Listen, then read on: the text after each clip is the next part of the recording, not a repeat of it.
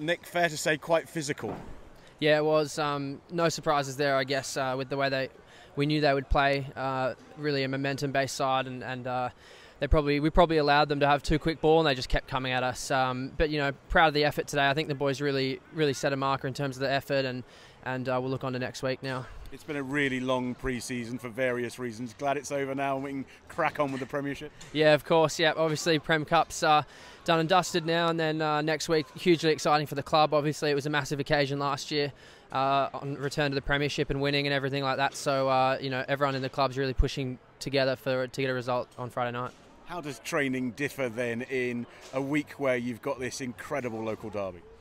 You try not to change too much. You just focus on the process and the systems that are going to get us the win on Friday. So focus on what we know we can do well, the plan that the coaches can put in place, and try not to think too much about the occasion. It's just really got to be us just doing our jobs.